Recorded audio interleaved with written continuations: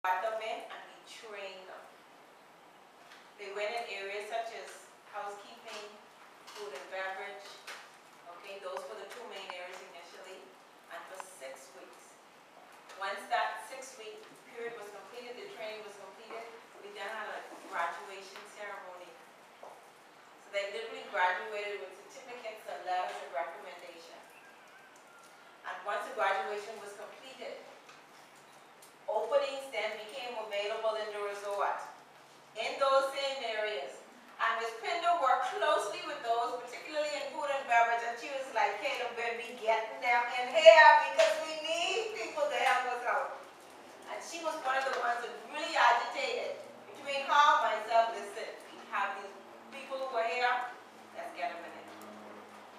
And so we thought let's try it again, because the goal of our resort, in all honesty, is to train the best minds with the willing hearts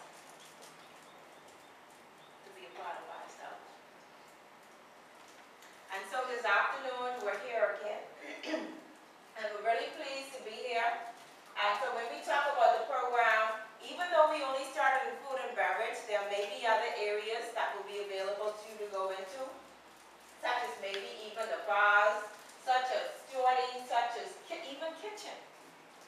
In fact, we have about 2 or 3 of them, and you should see them, 3 of them, and you should see them in their chef hats and jackets and everything. And there was one young man last year, a jacket and apron, he didn't want to take it off. He was on a bus stop and all, and this apron, he didn't want to take his apron off, okay? So it really just opens up areas, and it opens up opportunities for you. Okay. So when we look at the program, what all does it involve? Once this afternoon you complete your application form, you're then going to be interviewed by Michelle, myself, or Mr. Richie, the hotel manager, who's on the way. Once you've been selected, we get everybody together and we have what we call an orientation program. So that orientation program gives you all the information about the resort, and you get to meet the persons that you're going to be working closely with. Because at the end of the day, remember, we said it's a training program. So we go through the orientation, go through the 6 weeks program, and then at the end of that 6 weeks, in fact, we meet with you every Friday during that 6-week period as well. And once that's completed, we do an evaluation. And once you're successful with that evaluation, of course, you graduate. And once the graduation is completed, then we have, once an opening is there, we have an opportunity to certainly give that opening to you. So at the moment, what the program is, it's a training program, hospitality training program. Okay? So if you are 18 and older, and you basically have nothing to do at this point in time, or have not been doing anything, then I would like to say to you, this is a wonderful opportunity for you. Good afternoon. Good afternoon. Good afternoon. All right. However, the only thing that we encourage you to do, once you started, do your best to stick to it, because there can be benefits, and then at the end of the day, listen. All right. And here's what we consider to be succession planning. You start in as an HCP trainee, meaning a trainee. Okay? Then you go into be a team member and be a person in that stage already. From there, you can move into being a departmental trainer. Okay? From there, then it leaves everything open. Supervisor, management. Because if I can recall, and in fact I'm going to let Ms. Pinder talk in a minute, because she's going to share her experience with you. When she started out, she wasn't always a food and beverage manager. All right, and so without any further ado, let's welcome Ms. Pinder, please.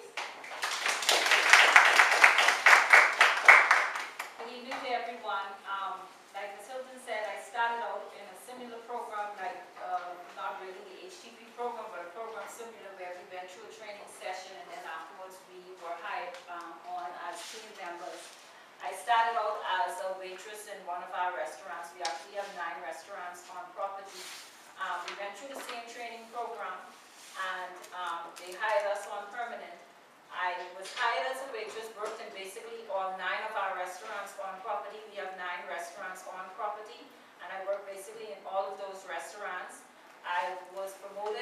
to a head server in the restaurant, afterwards supervisor, then restaurant manager, and now assistant food and beverage manager.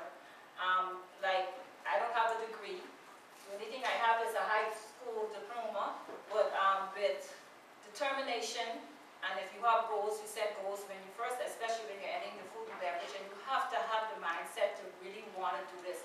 And a lot of people see waitresses in the hotel. Honestly, the work is hard. It's not all about the uniform. I know sometimes you see people dress up in their nice, clean uniform, gloves and everything. It's a lot of hard work. And all we look for really is personality. We're looking for persons that have nice personality, who bubbly, smiling. That's all it takes. A nice personality, a person that is willing to learn and to go the extra mile. Like she said, when we first started with the HCP program, we started off with at least 26 persons in food and beverage. At the end of the 6 weeks, I think we end up with 8. A lot of people, it shows that a lot of them probably didn't have the mindset that was in food and beverage. We had housekeeping as well. A lot of people stick through the program, and we had a graduation afterwards. But we were determined, and I was determined. These persons were so determined to stick within the program. We pushed until the 8 persons that were hired for food and beverage, the 8 persons that completed the 6 weeks were hired about a week later to Sandals, Bahamian, because we have the availability in the restaurants and in the kitchen area, so we hired them right away. And I'm just saying that it's a really good program. I'm so proud of our HCP persons right now. I have 2 inside the restaurants. They're working hard, and you would never think. That's why I tell them, I said, now y'all have to pick up your socks, because we're having some new persons coming into the system, and we want to show them where y'all came from, because they learned basically everything about food and beverage. They learn how to set up a table, they learn how to change tablecloths, they learn how to polish silvers, they learn how to serve drinks. They did basically everything. And right now, I think we're getting ready actually to make about 2 or 3 of them permanent in another couple of weeks. So the program is a successful program, and I'm just asking you to just be interested, show us that you're interested in the program. That's it. Okay, thank you, Michelle.